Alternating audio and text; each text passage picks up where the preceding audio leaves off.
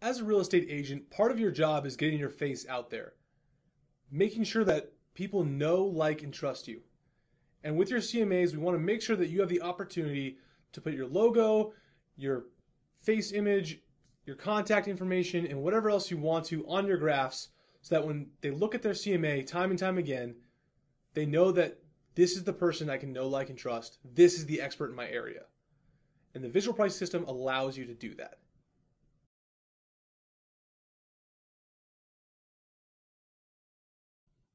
Adding a custom logo or a headshot and your contact information is really easy to do in the visual pricing system. All you have to do is click the settings button here, and it opens up this window. Next, we're going to click this replace logo and customize footers button, and it opens up this window. Here's where you would select to upload your company logo, your headshot, your personal logo, whatever you want to, and that would show up in the top corner of the graphs. Now, to change the footer and add your contact information or a tagline or anything else you want to, you'd click Setup Header and Footer here, move over and click Header and Footer here, and you see that they both say none currently. Now, don't change any of the header information. We don't allow that at this current point because what would happen is that would interrupt the actual title of the graph. So we just don't allow that because we want to make sure that the title of the graph comes through clean. But the footer is completely customizable.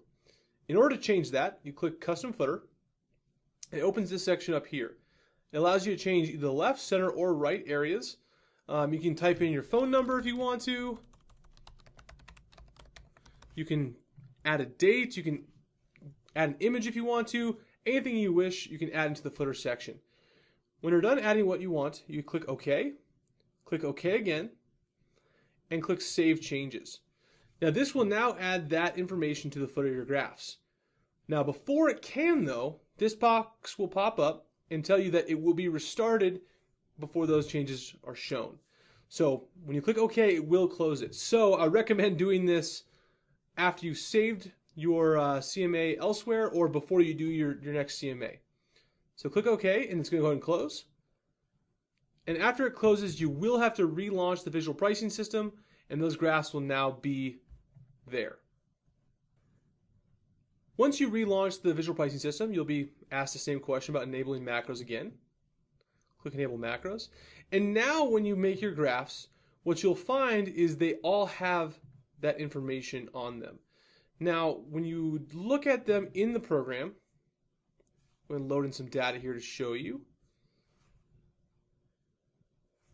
Oftentimes, the actual chart itself does not show the footer live. So you can see here, when I look at my odds of selling, my information that should say phone number is not on here. But when you do go to print it, you can see here now that the phone number area that I added to my footer does show up. So this is a great way to add your contact information and your logos to your graphs so that you can really brand yourself to the great information that you're giving your customers.